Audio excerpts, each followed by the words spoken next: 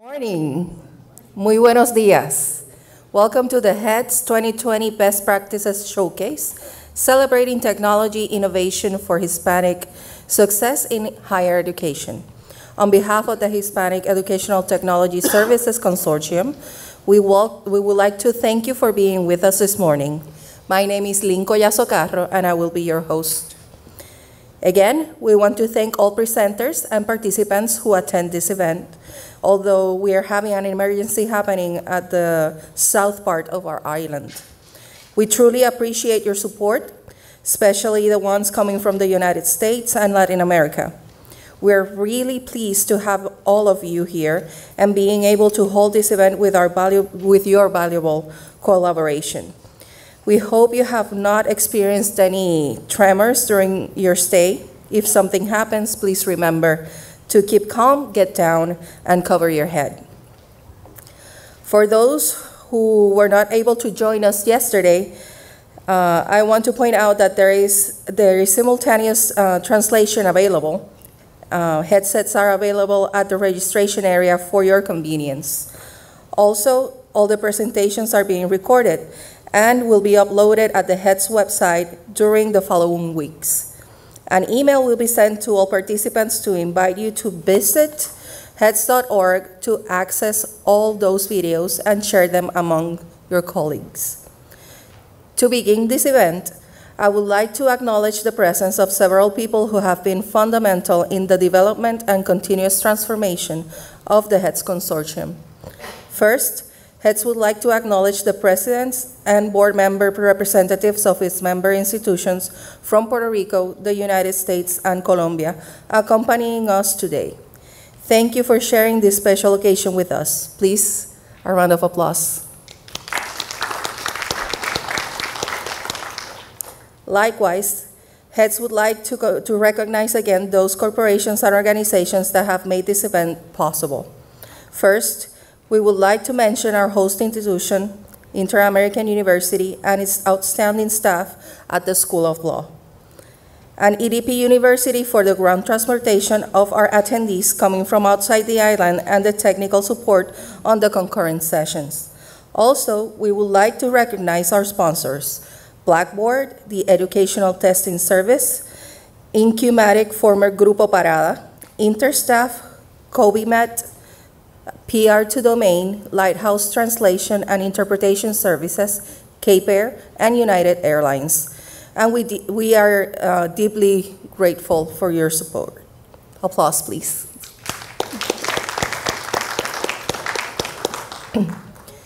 Before we proceed with this morning's track winners panel discussion, we would like to acknowledge the valuable collaboration of the Evaluation Committee appointed by the Board of Directors, in charge of reviewing and scoring projects submitted in order to select the top best practices to be presented at this event. This group is truly exemplary. Is a truly exemplary group of professionals. Their dedication and passion transcended their volunteer work, assessing more than 20 proposals competing to be showcased in this event. To recognize individually, we included their names by focus areas, also known as tracks, in the conference program. Thank you again for your support on this important task. Another round of applause for them, please. The HEADS Consortium is overly excited to have been able to attain for this event the presence of 27 out of 42 of its members' institutions from Puerto Rico, United States. We also welcome attendees from other institutions and organizations who are interested on this topic as well. Now, the HEADS Consortium is proud to proceed with the presentation of a highly quality series of best practices. It is a pleasure to be joined by a group of such distinguished and accomplished academic leaders. The members of this morning panel are the presenters who obtained the highest scores in each conference track. Please, they're already on stage. Oh my. We are privileged to already have them on stage. Please welcome Dr. Michael Hutmaker. Dean for Student Affairs at Borough of Manhattan Community College, who received the highest score in the retention track. Congratulations, Dr. Hutmaker. Applause, another one.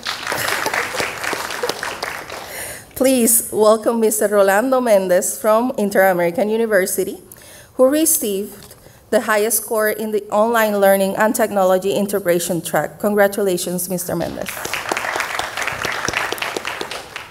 Unfortunately, Ms. Lori Austin, Director of Admissions of Lehman College, who received the highest score not only within the Access track but among all the tracks, is not able to join us today.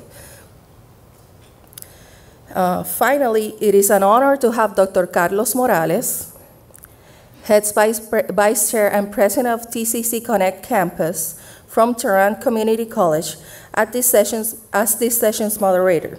Please give him a warm welcome. Dr. Morales, who will introduce our panelists and begin the discussion.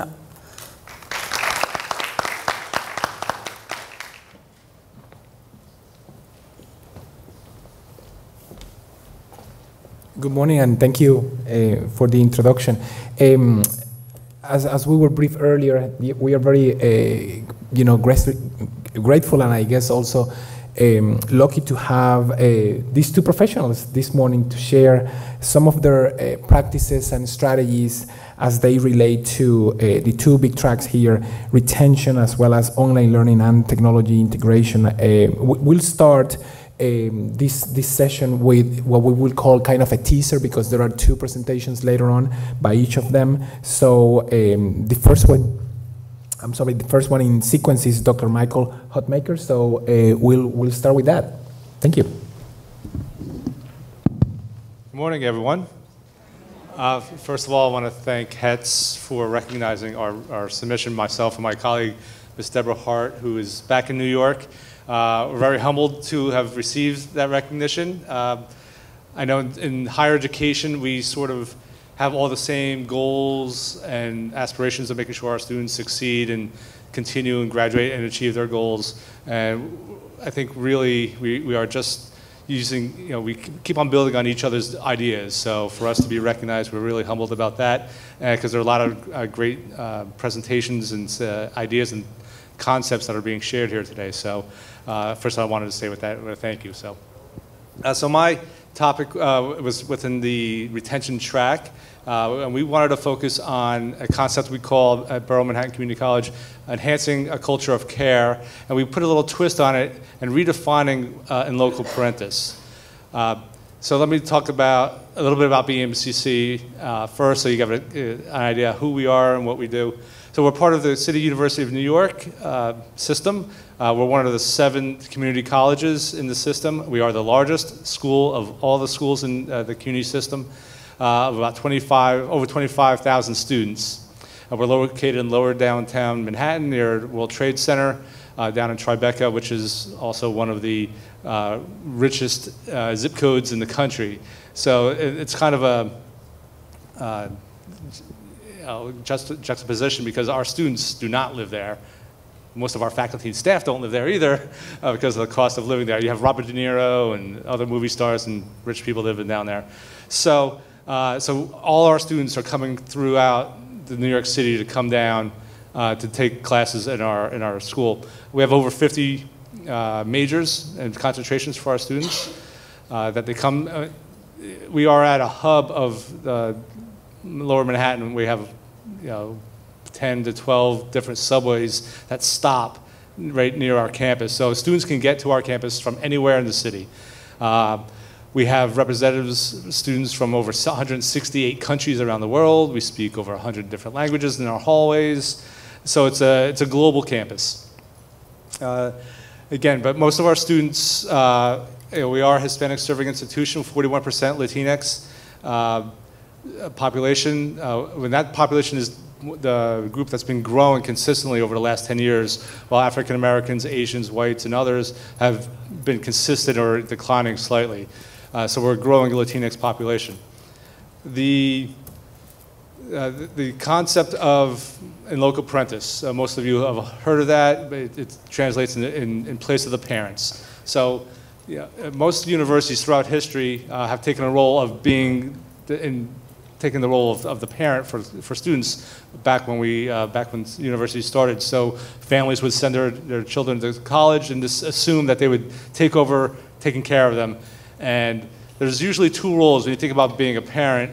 The first one is to be loving and nurturing and taking care of them.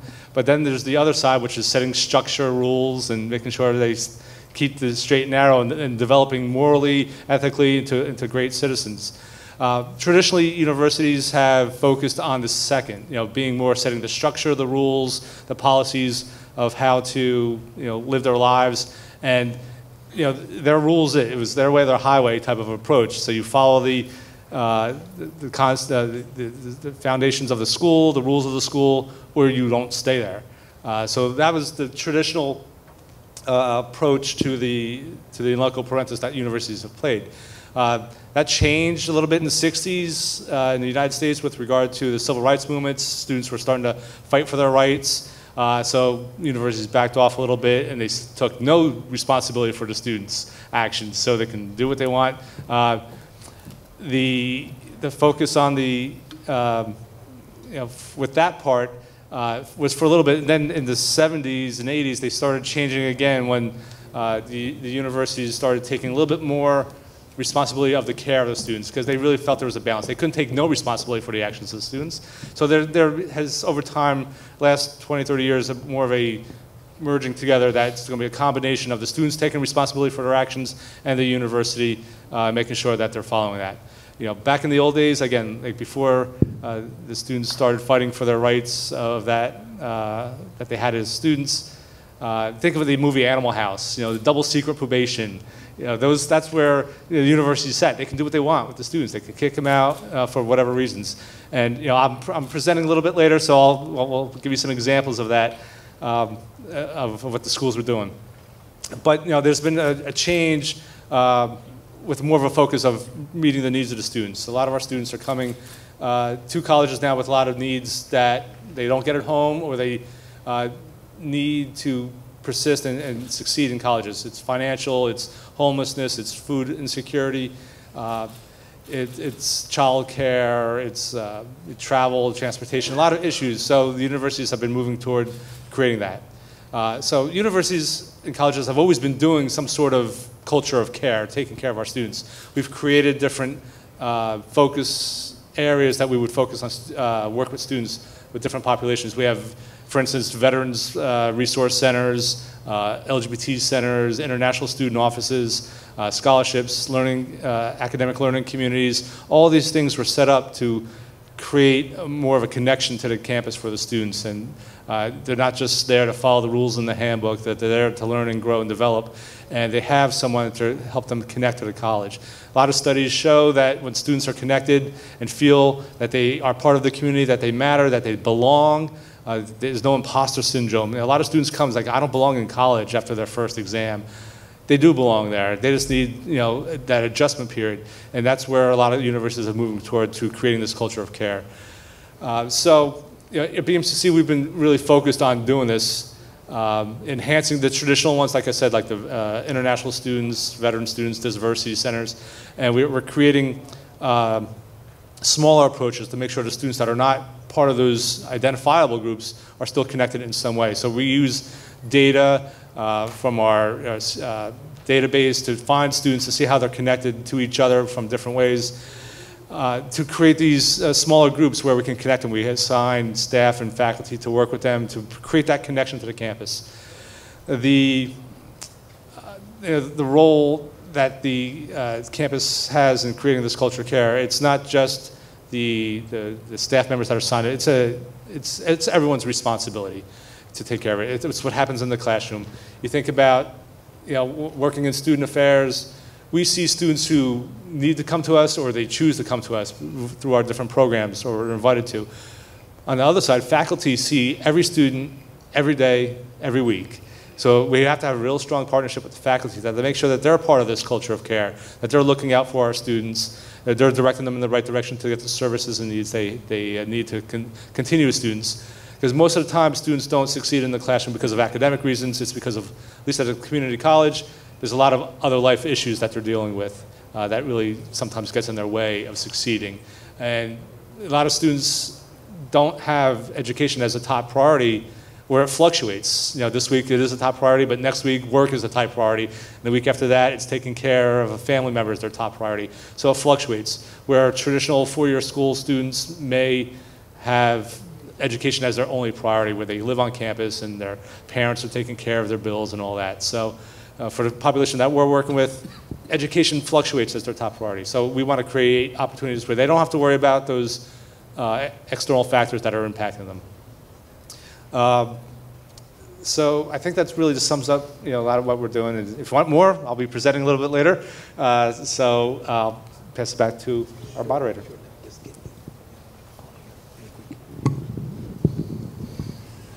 Thank you, Dr. Hutmaker. I have well, first of all, I find the topic very interesting because we continue to find ways in which we will, we need to help our students complete, be successful in their studies and progress to the next level, whatever it is, the 4-year, workforce, etc. So certainly these topics are of mutual interest.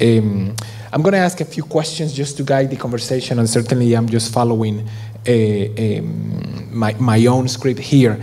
But, and maybe you alluded to this, and without stealing the thunder of your session later this afternoon, if you can share with us what was the impetus, what trigger identifying this as an area of support for students? If you can expand a little bit. Right. Like I mentioned, universities have been doing some sort of outreach and trying to care for our students. We just never really gave it a name. So at Borough Manhattan Community College, we're really moving toward making this a campus-wide focus. So much so that it's now embedded into our strategic planning and our next upcoming cycle for our strategic planning, which we're working on now. So it's very important that it's not just an idea out of student affairs, it's not just an idea out of the president's office, it's pervasive across the entire campus, that everyone has a role to play. Everyone from the faculty, the president, the faculty, to the administration, to the frontline staff that are working with the students on a daily basis, to the support staff. It's the way you treat people, it's the way you make the students feel welcome and feel a part of the community.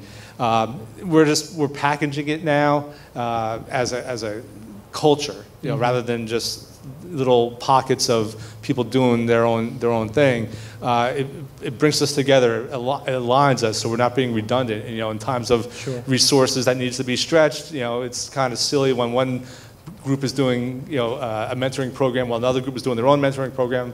You bring them together so you have one mentoring program type of approach. So we want to reduce redundancy by bringing the whole campus together to work on their various concepts. And again, everyone buys in, everyone's participating and has insight and input into how to work with the students. And of course, we always bring the students in to hear how we're doing.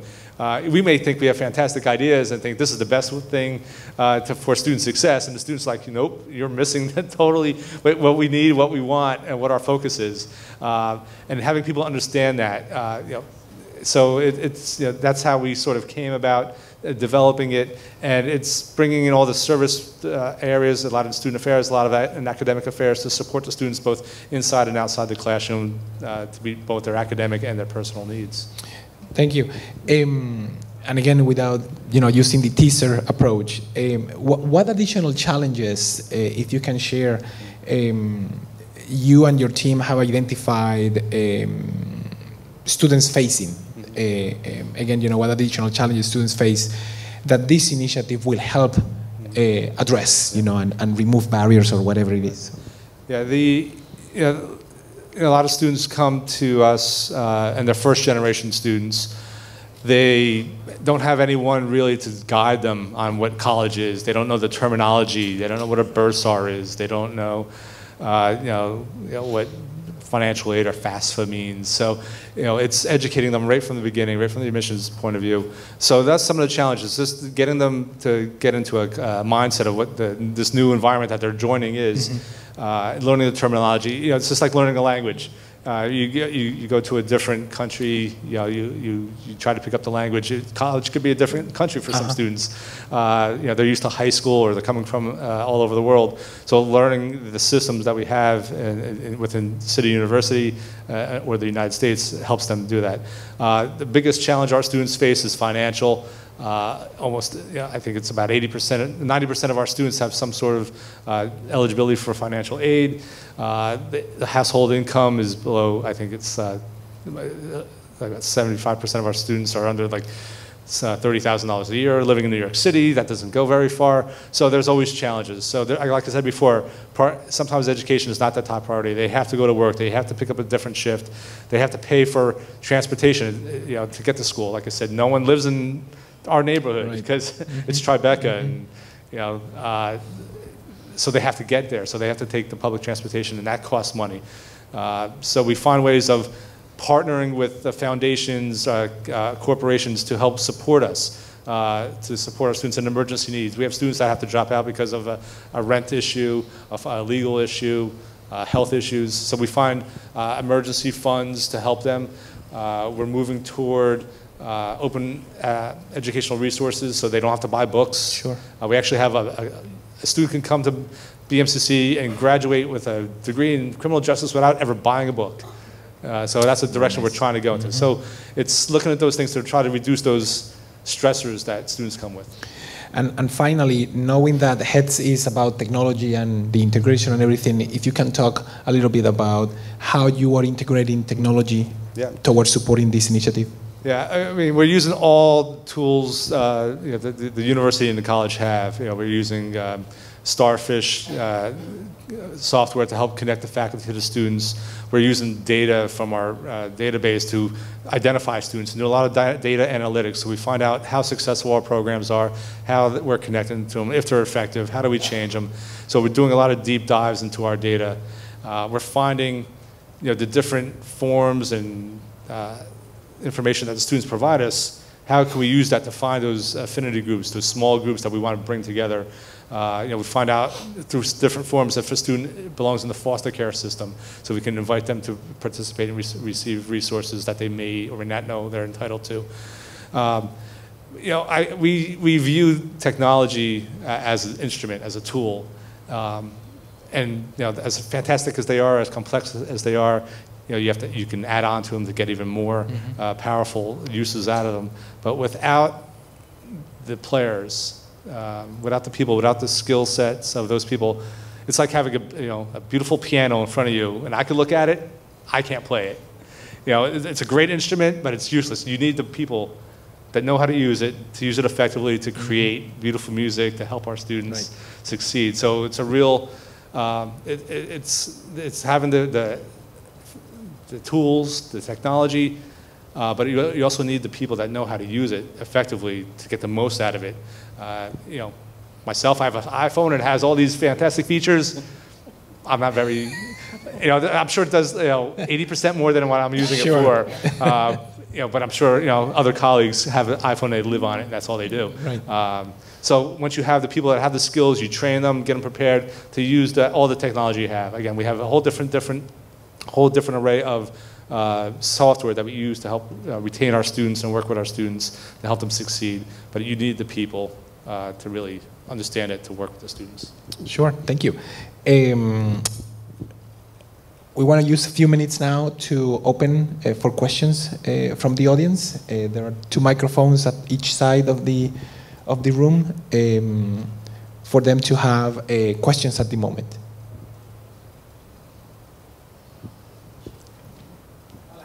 Okay.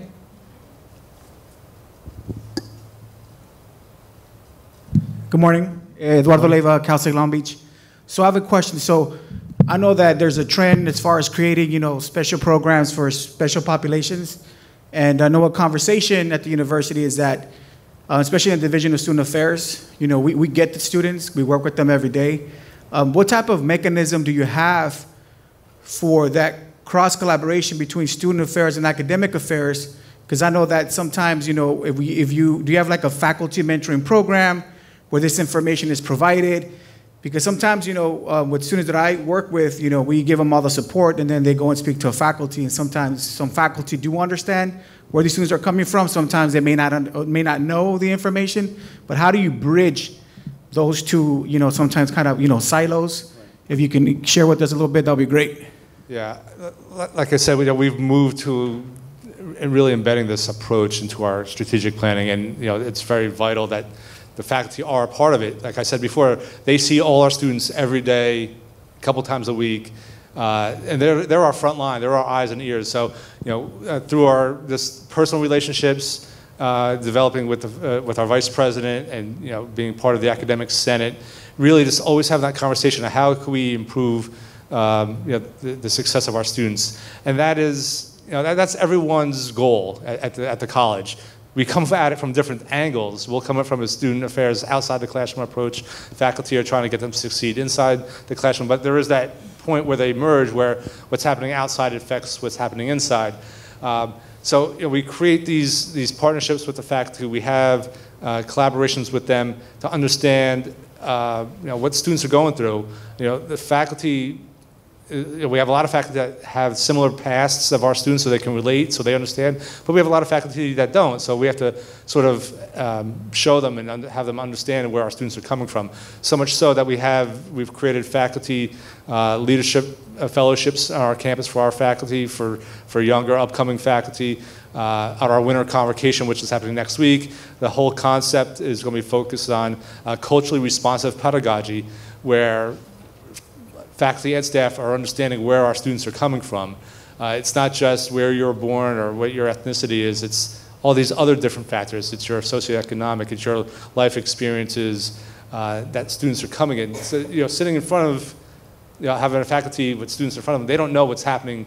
They can see what you look like, they can see what you sound like, but they don't know what else you're experiencing, what else you've had to deal with in your life.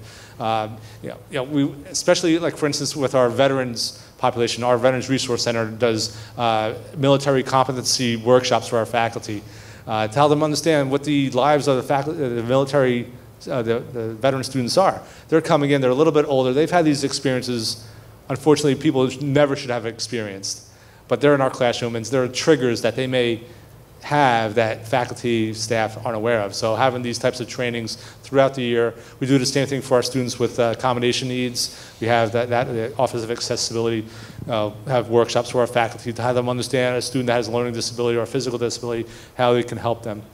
So it's really just continuous conversations. It is minimizing the silos as much as we can and understanding that there is this connection above all to get students to succeed. Thank you. Sure. Just a quick question. So I love the idea of the Loco Parentis, but that's a legal term. Yeah. And I'm just curious, does that build any implications for the university in claiming that you're doing that? So I'll leave you there. Right. Well, yeah, we're not really using it in that term. We're using more of it as a concept, as an approach. We don't go out and advertise, say we're changing in loco parentis. With working with our students, we're using it as the concept that parents have played dual roles. You're the caregivers. You provide safety, shelter, love to your child, but you also provide structure. And like I said, the focus has traditionally been more on the structure part at the university. We're not changing that, but we're adding the more of the caring part, the nurturing part, to make sure that the students are succeeding. So that was more of a twist on how something that exists, we're taking it a step further and adding this other piece to it to make sure that we're caring for the students. We're not just making sure that there's a person in the seat taking a test and they're just a number to us. We want to make sure that everyone understands that they are a person, they have abilities, and we want to make sure they maximize those. Sure. Thank you for the questions. If there are any other questions, we will still here for a few more minutes. So let's move on to the next part of the panel. This morning is with us Dr. Rolando Méndez from Interamerican University of Puerto Rico. And he will talk about online learning and technology integration. Of course, he's also delivering a more extended session this afternoon. So, Rolando, take it away. Okay, I'm also doing the same approach, not giving too much away, so you can come later in the session and learn more about our project, which kind of picks up on the concept you mentioned about embedding. And in this project we did at the Ponce campus was embedding the librarians in online courses. We were finding a little bit about our institution. We're a university system comprised of 9 campuses and 2 professional schools.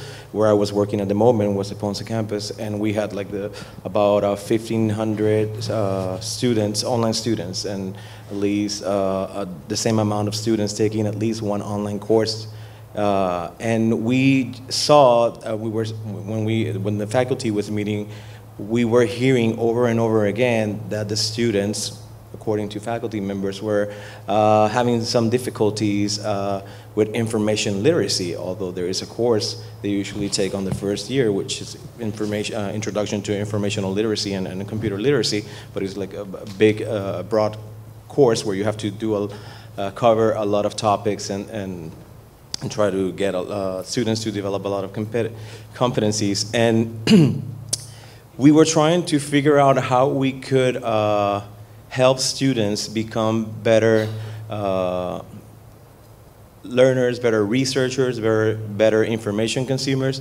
So we had a faculty development activity where we had this librarian coming from, I think it was the University of Wisconsin, and she talked about the embedded librarianship model, which consists of partnering librarians with faculty members inside the classroom, maybe in specific periods of times or throughout the entire semester or terms. And they help out, they act out, or their role is being kind of assistance in the process of developing those skills and helping students, understand how to research information, how to locate it, how to filter it, how to consume it, and then later on how to communicate it to their peers, to the faculty members, and in the context of doing their assignments or doing their activities related to the course. So we did this project in 3 phases. 2 of them were very formal, where we had like call for requests for faculty members that wanted to participate. We had meetings, we had training, and then we had some professors that went kind of rogue, which was a good thing because they saw that the model was working for them, so they started doing their own iterations of the embedded librarianship model. And what we had in those first 2, we started at the undergraduate level because we said this is not something that only pertains to master students at a graduate or doctoral level. It should start from the beginning, from the base. So we started identifying courses that had research-based activities. And then we had the librarians help out faculty members develop those activities and really make sure that those activities help students develop the informational literacy. Because sometimes one of the problems we saw is faculty members usually ask students to locate information and then to write essays or write different assignments, and then the faculty members themselves, they don't know where to locate that information the student needs or how to filter it, and we also needed to work on their informational literacy competencies as well. And then we had the librarians being the online courses for, I think it was 3 weeks. Then we had a period where they offered online synchronous workshops on APA, on searching for information, on doing reference lists, etc.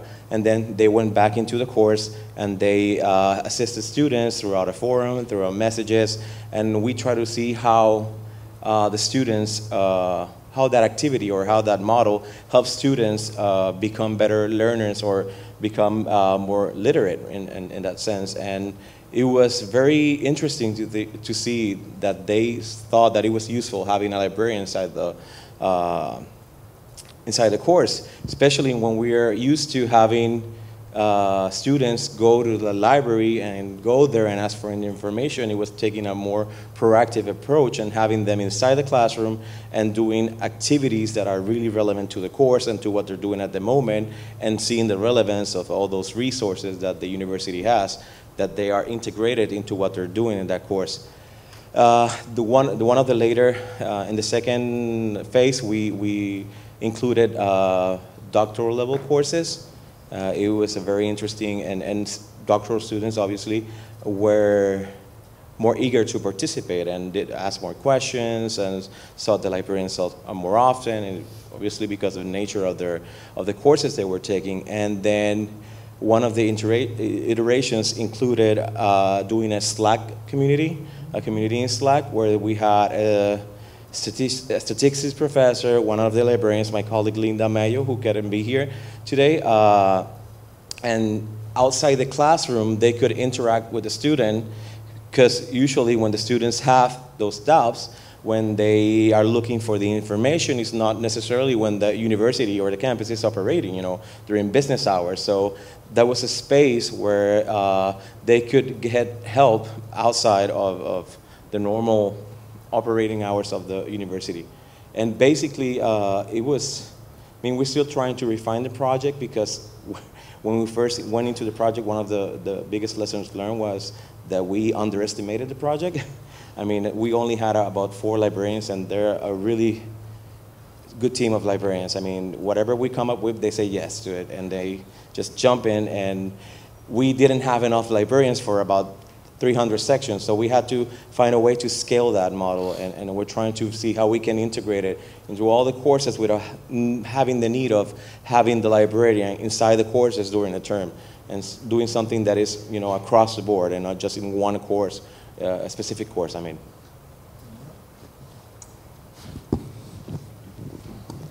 Thank you, Dr. Méndez, for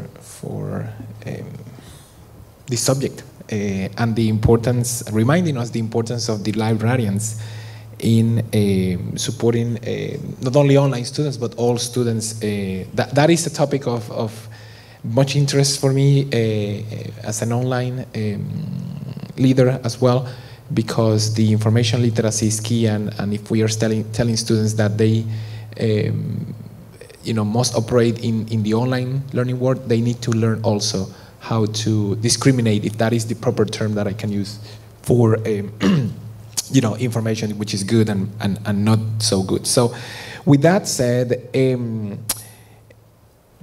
one of the questions that comes here has to do with, and I think you alluded to this, and again, without stealing the whole concept from your session later on, can you share with us a little bit more in terms of maybe a specific strategy that you have implemented for a faculty member or a subject, if you will, for them to adopt and integrate the information literacy and the librarians model that you are alluding to? So can you expand a little bit, maybe in a subject, or maybe, you know, a particular professor, if you will?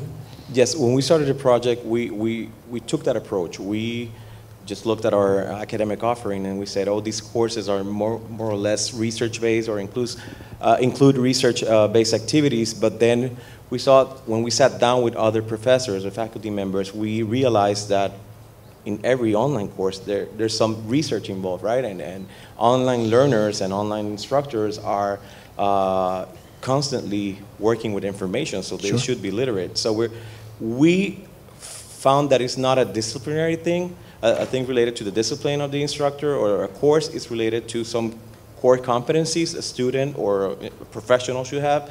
And we're trying to see how we can integrate that in all the courses, but in a way that it just comes out naturally, like writing skills, because that's another area where we have faculty members, oh, they don't know how to write, they should have learned that in that Spanish course, that English course, that writing course, but the writing skills are supposed to be learned all the way in all the courses in one way or another, and you get that approach as well. So we're trying to embed it into the curriculum instead of like a course particularly, and into the mindset of the faculty members, because sometimes we ask them for these activities, but we need to take the time to understand how they search for information, which is very different from when we used to search for information for our thesis or for our dissertations. I mean, I remember going to the library and looking very manually for resources. Now they just go to their phones and then click, and we have to teach them now or focus what information is relevant, what information is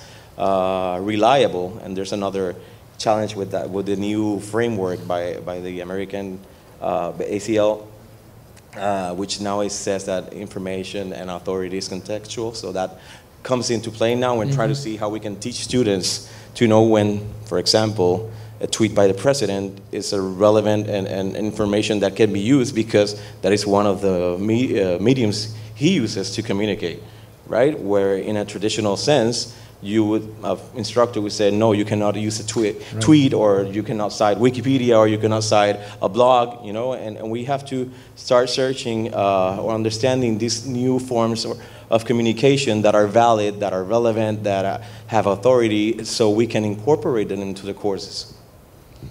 And as you mentioned, the new things, if you will, and how they are still valid for education, Google Scholar is a touchy topic, and I don't know how many librarians are in the audience. You know, is that the right tool for us to search for references? Maybe it is for immediacy, okay, even though we have access to our library databases, but you know, it also has a purpose in helping us, I don't know, refine or get more of those resources. And another comment, and actually this is the other question, we have talked about training faculty, you know, the keynote speaker, other colleagues through the different concurrent sessions talk and recognize the importance of training and support for faculty. Do you either include information literacy as part of your online training, or do you foresee adding that, or that, you know, training programs would or need to include a library/information literacy element for faculty? When we started the project, we had some faculty training, so the specific instructor would know which databases the university had, which resources the university had, where they could direct their students to. But then our faculty development program, then we kind of tweaked it, and we based it in 5 competencies, including social, research, and then within the research component, we started including some of the some workshops in that area. Usually they center more about APA use, locating resources, but I think we have to go beyond that and start working on specific, like, you know, identifying different resources that outside what we traditionally use. And part of what I'm going to present later is we use Wikipedia. And yes, we use Wikipedia, but we use it as a starting point, because that's what the students are familiarized with. So if you want to get familiarized with a topic in 5 minutes, you can go search Wikipedia, then you can read, and then you can go to Google Scholar, and then, which is more user-friendly to them, and then you can switch to our databases and to other resources. So we do it like step by step. We don't send them right into the databases, which could frustrate them, because this is something new for them. This is not something they learned in high school, or they learned in another course. So we go step by step. Go to Wikipedia, then go to Google Scholar. When you find something that you think you can use, then try to reach out to the librarian if you cannot navigate the databases. But we need to, but going back to the question, we need to include additional training activities or development activities that are more specific, other than like searching for information, or what databases we have available, or how do we cite in APA. And hearing you mention this, another question comes to mind in terms of, and maybe you have heard this, the 21st century skills. You know, there is an effort, or not a movement, but, you know, recognition that students now, and I guess everybody in the learning phase of things, need to be cognizant of those. How you can align the 2 elements, you know, the information literacy aspect, as well as the 21st century skills. And again, knowing that this could be for faculty as well as for students in online or in face-to-face environments. Can you expand a little bit? When you think of literacy, informational literacy is knowing when you have a problem, where to find information to solve that problem, how to locate viable resources, and then how to communicate the solution you found. So that's very related to problem solving, which is one of those skills, to communication. So it's kind of embedded or in one of the in these skills for the 21st century. And decisions are based on research, on locating information when we're using data. For example, he mentioned starfish. We have starfish. Which information is really telling me something about my students and which one is not. So they have to have that, you know, that, I'm trying to find like the word, an English word, but we call it malicia, you know, to find that. To be leery, yeah. Yes, to know what I need, what is relevant to what I'm searching for, or for the decision I'm making. And it's it's very important in many of those 21st century skills. All right, thank you. I have another question here, and maybe you alluded to this in your talk, but quality and rigor in teaching and in academic programs. So let's put that on one side of the equation, and then again information literacy on the other side of the question, and do it for face-to-face and online. So again, how would you share or help faculty members either increase the quality or rigor or keep it at the level they have it through these techniques? Like a standard operating procedure, we use integrity tools such as Safe Assign, Remote Proctor now, but we're trying to make faculty aware of all the ways integrity can be compromised in an online course. You know, the students are very creative when it comes to cheating for some reason. Sometimes we say if they use that same creativity to, you know, do the coursework, the story would be different and we have higher graduation rates and in lower times. But for example, we have the student that sacrifices him or herself taking the proctor test so he or she can get the questions and then passes on the answers to all their students, and that rotates during the semester. So we have to start thinking about course learning activities not as a requirement or to just make, oh, check, they learned about this, oh, check, you know, but more about how students can develop a framework or a set of mind related to the discipline, which is based on integrity, which is based on professional competence, which is based on other many skills that are very important, and tests and assignments that they don't vary each semester. I mean, we have instructors offering the same test every semester. They don't even change one question. They don't even change the order, you know, or giving the same assignment without changing the case. So we're trying to, they need to start working on different ways to assess learning, and so that in first place, it helps students develop the competencies that he or she needs for that particular course, and ensure integrity and quality in online courses, because that's another responsibility we have to our students and to all the accrediting organizations and licensing organizations out there. All right, thank you. Let's hear it from the audience. Any questions that may come up in terms of literacy competencies and information literacy? Yeah, yes. Good morning. Can you give us more information regarding the assessment part? Not going too deep, because I know the presentation is later. How do you manage the assessment part and the data? For the project? Yeah. For many of the courses, it was like an essay or a research project. For example, one of the courses in the initial phase was human behavior in organizations, which is a very interesting course because it has many topics that are very relevant to students, like, you know, leadership, negotiation, communication, diversity, among others. So in that course specifically, they would have to look for information to support their views and arguments in discussion forums, because that specific course was a discussion-based classroom. Whereas in an advanced English course, which is called Writing and Research, they have to produce a writing paper by the end of the term. So they start writing the first draft They find they select their topic, they research a topic, then they do their first draft, second draft, and I mean, these deliverables help the instructors see how students were really incorporating what they were learning with the librarian into that specific activity. And I think one of the other courses, it was a science course.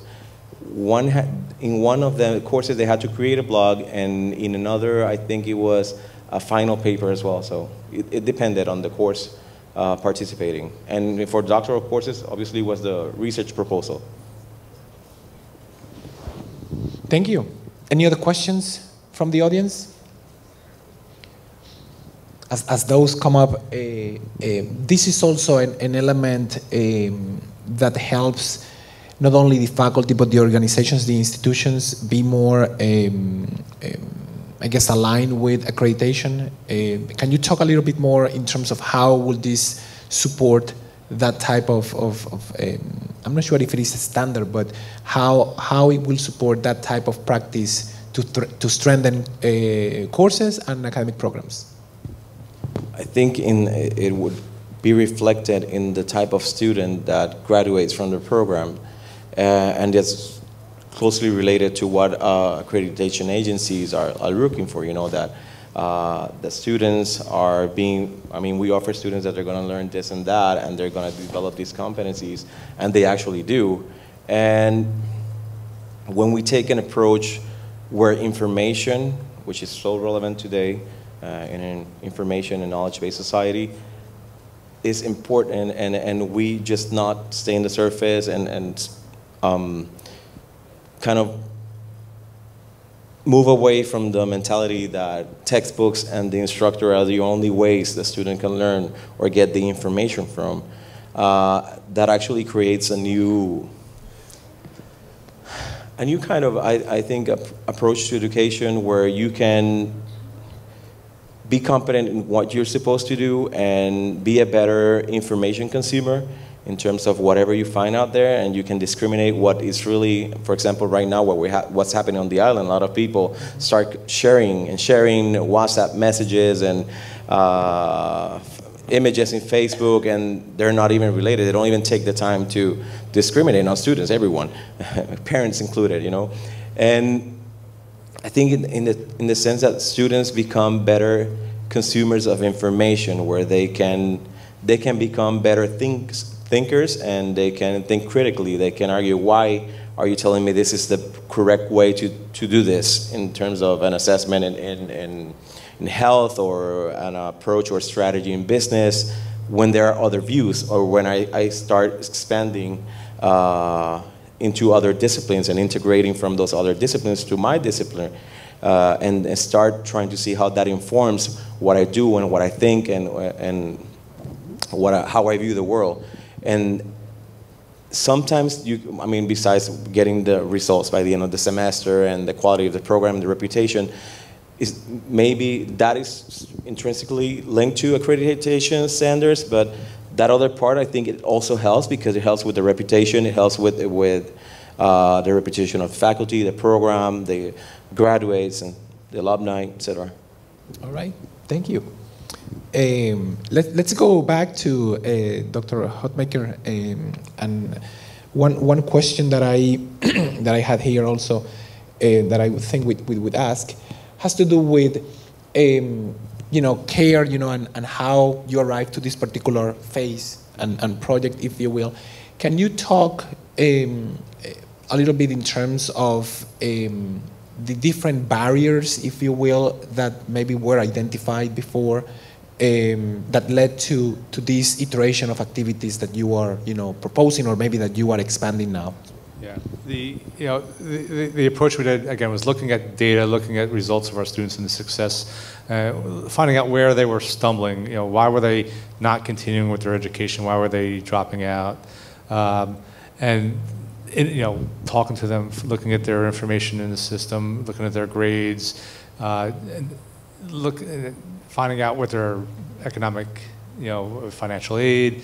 And then using that as a starting, almost like Wikipedia, that's the starting point. Then you dive deeper into their records. You talk to the students. You talk about their, you know, who they're connected with, and the important thing is making sure that the students are getting connected to campus, because if all we know about them is what their grades are and what their financial aid forms say, and no one has ever had any connection with them, we don't know anything about them. We don't know what their struggles are. So it's creating this caring environment to have these conversations, a safe area where a student can go and talk to a coordinator or a counselor or a faculty member, where they can say, I'm hungry, I have no place to sleep tonight, I'm sleeping on the subway.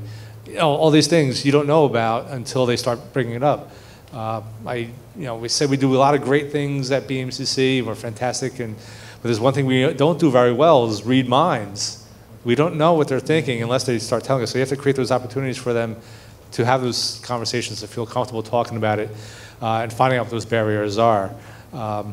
And then it's working with the faculty and staff to feel comfortable to have these conversations with them that they may not have been trained for. I'm a math professor. I know cosine and sine and all that other fun stuff, but I don't know how to have a conversation with a student who's falling asleep in my class.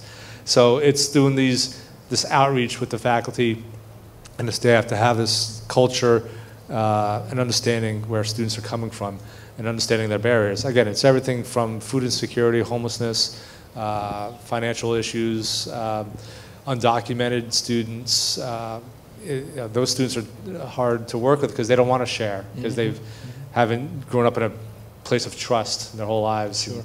Their families haven't either. So it's breaking down those walls and those barriers where they can feel that family.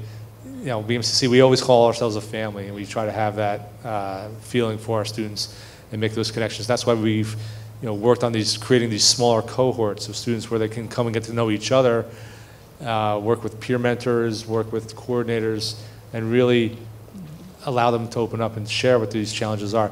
Like I said, we have over 25,000 students. We have 25,000 different stories. Not all are the same. They're all a little bit different here and there. You can make a general approach to some of them, but every student is unique. You have to listen to them. You have to hear their story, and how can we address what you need to help you succeed. And thank you. And our institutions, in one way or another, are pretty similar. We have to find those ways in which we will help students. In the case of my institution, one saying is that we accept the top 100% of the students.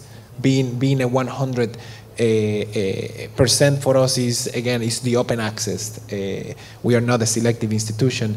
So again, similar to what you said, we have that number of issues or problems, and finding ways for us to identify that. Can you talk more about, or maybe if you have devised strategies or a process on how many barriers can you remove? I mean, and certainly, I'm gonna expect a literal answer, but how many barriers are you able to identify that you can effect in a positive way to assist students? Right. Again, it's looking at data, using the tools and resources that we have, the software helps help us derive at what some of those challenges are. Again, making those connections with the external agencies, the community members, foundations to help support us in our strive to remove these barriers. We need financial assistance to pass it along to our students. We give them Metro cards, we give them food vouchers, we get them free health care, connections to the free health care, free tax preparation, counseling. So we have all these things in place, and identifying them is difficult, but we have I guess the students will be facing with some of these. Mm-hmm. Student A may have these two, student B may have these three, student C may have one issue. But if you could help them focus on that and help remove whatever that concern is for the week. And again, like I said before, with the community college students, concerns are weekly. Their lives happen very fast and they're somewhat unpredictable. That's why they're in school. They're trying to better themselves. And we've been fortunate at BMCC to be recognized as a place where students have very successful social mobility once they graduate. So we have, there's a goal for the students, and because of what we've been doing, we think that all the combinations, all the different things that we're doing, there's no one thing that will help remove all the barriers, because once we remove barrier A, barrier B is going to pop up in 2 weeks, unexpected. I know some schools, may not be in a city like BMCC where students have to drive. So, I've heard someone say, our students are a flat tire away from dropping out of school. Oh, yeah. So, the car breaks down or childcare falls through. Those things are real, and you just have to adjust it to your campus and your student population. But you can't remove all the barriers all the time. You just got to be able to, help them one at a time and help them build skill sets to do it on their own. And we work with their families. We try to take a multi-generational approach to helping them solve problems. So we want to bring the families and their support system in as well. So a lot of our services will extend to them. Because if a student is hungry at home, that means their family's hungry at home. So we'll extend some of the food services, insecurity issues, support services to them, free tax preparation for their families, healthcare, and stuff like that. So we want to make sure it's not just working on the student still has their family to take care of as well. So. Sure. And one of the things that I want to mention is that in these two topics that we heard this morning, I think that there is a common element, which is the scaffolding. On the side of the student services. Certainly, you mentioned, after my question, how many barriers can you identify and how many can you address? It is a scaffolding process. So the ones that you fix now, and then the ones that come later. So hopefully, students and the institution, of course, is better at addressing and helping resolve those things. Yeah, one thing, working with our students are very. One of the challenges we find with students are very prideful. They don't want to tell you their issues, their concerns. So again, you have to build that area of trust where they can tell you something, and that it'll start. Well, I'm not doing well in my math class. Okay, why not? Well, I can't study. Why can't you study? Well, I have to work. Why do you have to work? Well, I can't pay the rent. So it's like peeling back. Right. So you have to build this place where the students can have these safe conversations and feel comfortable. Because they're prideful, they want to do it on their own. They're New Yorkers, they're tough and they can handle it. They can make it anywhere.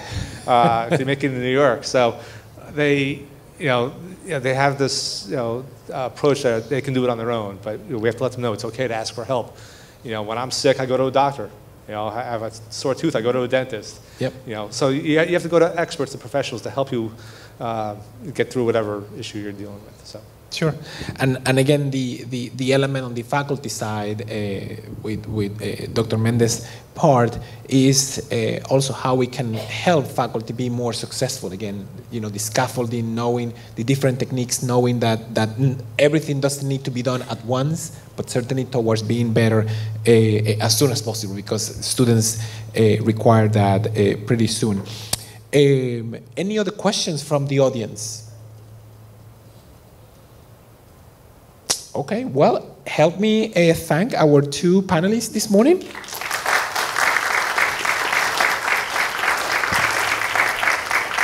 And again, congratulations for being the track winners. They have, individual sessions, one at 10:30 a.m. for Dr. Hutmaker, and later today at 2, Dr. Méndez will deliver his session. So again, thank you for the attention this morning, and I think our MC will take it over.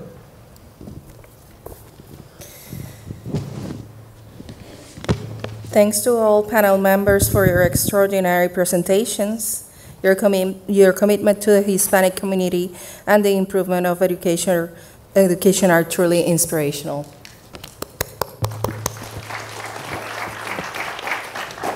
With this presentation and discussion, we officially conclude the plenary sessions for the HEDS 2020 Best Practices Showcase.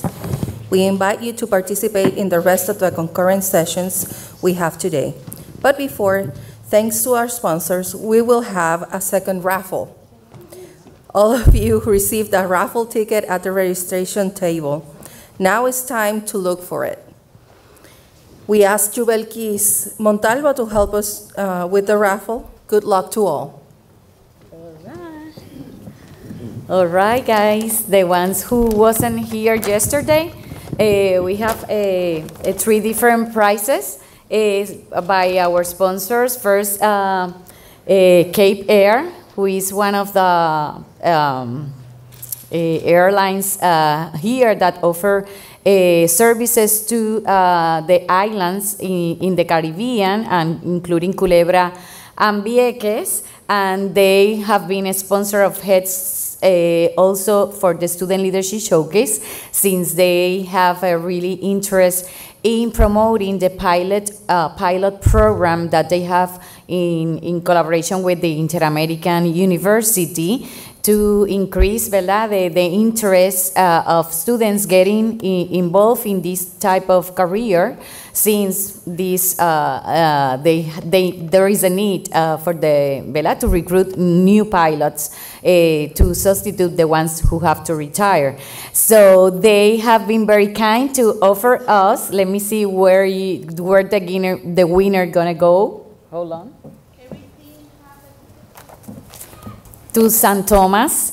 It's a round trip to San Thomas, so please make sure you have the ticket with you. Espérate. Everybody have a ticket, important.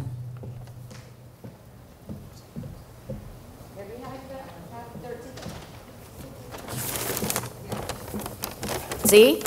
Only one ticket. Mary Jo, you again?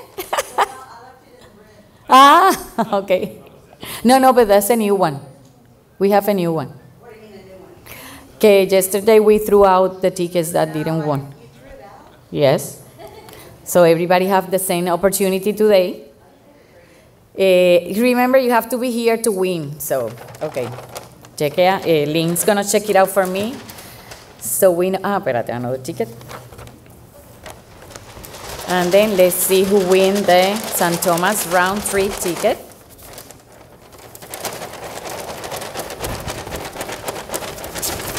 There you go. I'm going to read only the 4 last numbers. Starting with 6, 8, 6, 9. Don't you want to win again, Turner? Oh, we have a winner. Who is it? Mauricio from Colombia to San Thomas. He's the only attendee from Colombia, so we're happy that he will have to come back. And then, because you have to take the flight from here, Mauricio. From here, you have to come back here and then go to San Thomas. Okay, but let me, yeah, 6A, yeah, definitely. Okay, let's take a picture for our sponsors.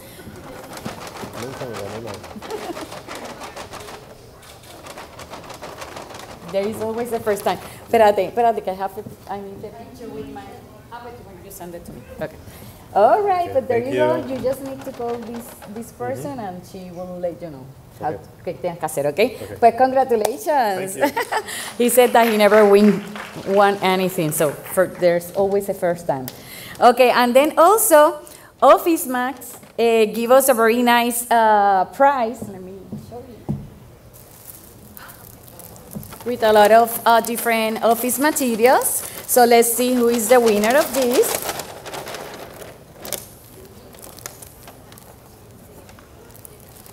All right, we have 6770. Nope. 6770. Nope. Hey, lose it. Huh? See. Who knows? Okay, 6884. Hey, we have someone here, a winner. And I'm glad she's from Puerto Rico because this in a baggage is kind of difficult, so come over. And we have a last prize, one more prize. So stay here, don't go.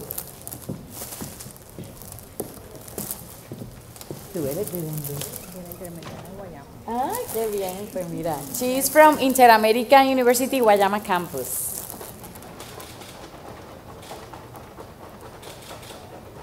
Excellent, congratulations. All right, and the last prize is from United Airlines, and it's a United Club membership. It's a $650 membership value that with this membership you can enjoy access to more than 45 United Club locations, including Copa Club locations and participating Star Alliance affiliate airport clubs worldwide. So I hope that the one who wins this like to travel, because you can enjoy this a lot. So let's see. Dale, Lynn, go, Lynn. Okay. Ay, espérate que you take two of them. Okay, it's 6870. No one? 6870. Mira, what Sherman, are you kidding me? Oh, nice. Come over. Come over. Mira, qué bien. Viste, he travels a lot, so perfect. That was perfect. And he deserved it because he has been very supportive to this event. So congratulations. Okay, picture. Qué bien, de verdad, mira. Oh, yeah, extra. Qué cool.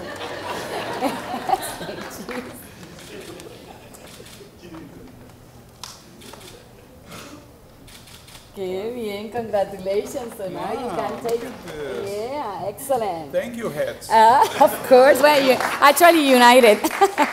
So thank you so much to everyone. And then our NC will give you some final instructions. And I want just, although she's going to mention, I want to make sure that everybody knows that the lunch will be from 12:30 to 1:30. So the two session that you see in the program is not going to start, it's going to start at 1:30 to 2:30, and then the one who says 3 going to start at 2:30, so everybody can finish at 3:30 where our closing recession will be, okay? So 12:30, then 1:30, and then 2:30, okay?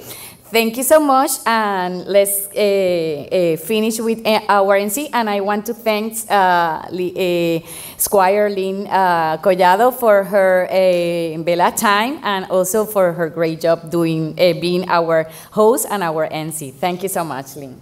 Go ahead. Thank you, Yubelkis. Yeah. Congratulations to all the winners. We invite you to attend the breakout session started at 10:30. On the conference program, you will find the rooms in which each presentation will be taking place. A few changes were made on the afternoon program, as Yubelkis pointed out. Now lunch will be from 12:30 to 1:30, and the sessions will be at 1:30 p.m. and 2:30 p.m., followed by the closing reception at 3:30 p.m. Before we conclude this session, we would like to give you some important news and instructions. If you need simultaneous translation, you could keep the headphones until the end of the day, but please make sure to return them before you leave. All rooms except Amphitheater 4 have simultaneous translation, since all presentations will be in English. All presenters need to be at the room at least 15 minutes prior to their presentation. Our goal is to follow the schedule proposed in the program. If you are interested in receiving continuing education credit for this event, make sure you fill out the appropriate form at the registration area and sign the attendance list. Make sure you have your lanyard visible anytime all time to facilitate the access to all presentations and coffee breaks. The lanyard is required to access lunch and the concurrent sessions. At the registration area, you will find any additional information and answers to any questions or doubt about this event. Also, we would like to invite you this afternoon to join us in a very special reception to celebrate the success of this event and network with colleagues from different HEADS member institutions from Puerto Rico, USA, and Latin America. This reception will be taking place at the Central Atrium outside the theater. We will have refreshments and a music performance that we hope you will enjoy. This is sponsored by PR Top Domain. We finally thank you all for accepting HEAD's invitation to participate in its 2020 Best Practices Showcase. We hope you can benefit tremendously from the resources and the networking opportunities available. We hope to see you in 2022 for the next HEAD's Best Practices Showcase. Thank you. Muchas gracias.